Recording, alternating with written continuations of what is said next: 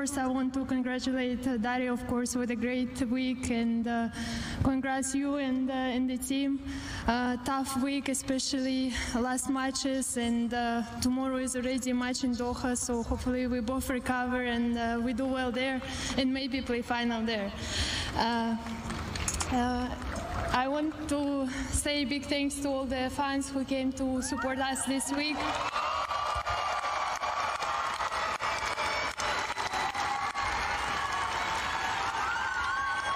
It's been an amazing atmosphere, and especially to see flags from Kazakhstan, it really means a lot, and thank you so much, guys.